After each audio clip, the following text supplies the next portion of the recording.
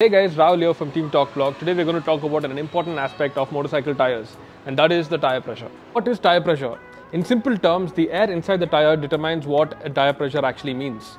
And each motorcycle will have different values as per the owner's manual and the manufacturer's recommendation, and that's what you need to follow as your base reference for tire pressure. Now that we know what tire pressure means, there are a couple of ways to check your tire pressure.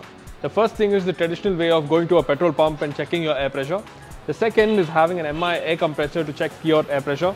And the last one is to have a TPMS installed on your motorcycle so that you can be checking your air pressure on a live basis. And the last thing is to have a TPMS installed on your motorcycle so that you have a regular update on what your actual tire pressure is. How important it is to have the right tire pressure for your motorcycle.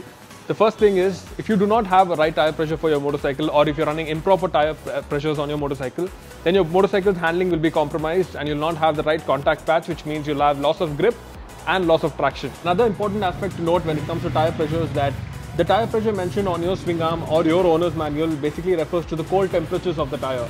And that's why it's very important for you to actually play around with your tire pressure by increasing 1 psi or 2 psi maximum, so that you can understand better and it will suit your riding style much better than what is actually recommended. When most of us do touring, the most important aspect is tire pressures again. And the reason is because when we do continuous stretches in the highway, the air inside the tire will actually expand, which means that you're actually increasing the pressure of the motorcycle tire. And that's the reason you need to be very cautious and you need to check every 600 to 700 kilometers. And to understand this, you need to have an MI air compressor so that it becomes much more handy for you guys. I hope this video was informative for you guys, and I'll see you guys in the next one.